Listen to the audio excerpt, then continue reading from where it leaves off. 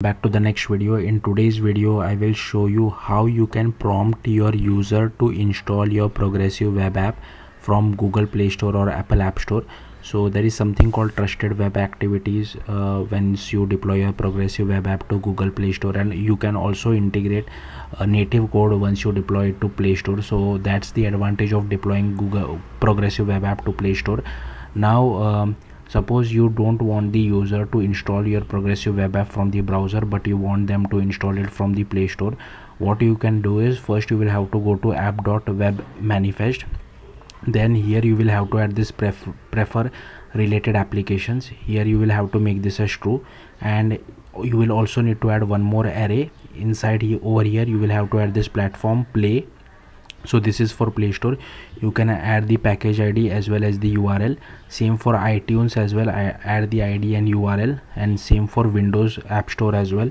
Now currently I don't have any progressive web app, and this is just I'm just referring the YouTube app, which is not correct, so I won't be able to show you the demo, but this might be helpful if you are trying to deploy your progressive web app to Play Store or App Store.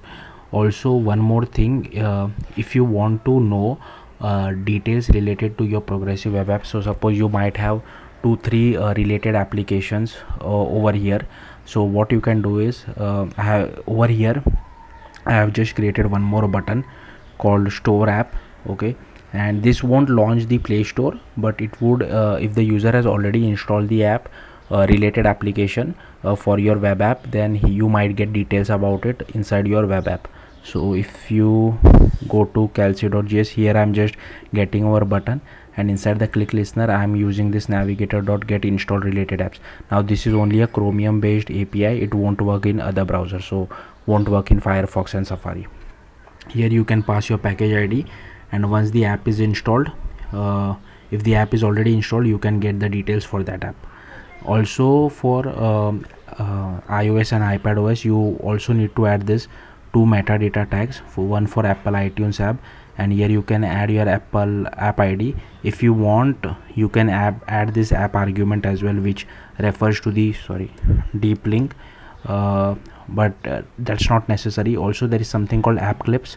So this will help us to display the banner for your related apps if you already have it in the App Store. So you can do something like this as well. So yeah, that's it. Thank you for watching. Bye.